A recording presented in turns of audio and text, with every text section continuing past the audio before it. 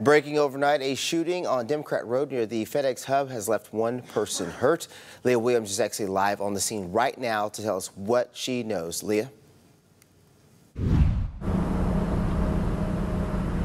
Yeah, Ruben, there were multiple Memphis police cars on the scene here on Democrat when we got here, but they've since cleared out within the last 30 minutes. If you take a look behind me, this is where we saw the scene in this parking lot. The police were actually inside of the gate of this parking lot, and this is a FedEx lot right across the street from the hub. Now, details on the shooting are very limited right now, but again, we know one person was injured. Now, the extent of their injuries or if they were taken to the hospital is unknown right now. Memphis Police dispatched also said that no one is in custody. Police also haven't released any suspect details right now. Of course, we'll continue to follow this investigation throughout the morning and bring you more details as we learn more details. Live in the airport area, I'm Leah Williams.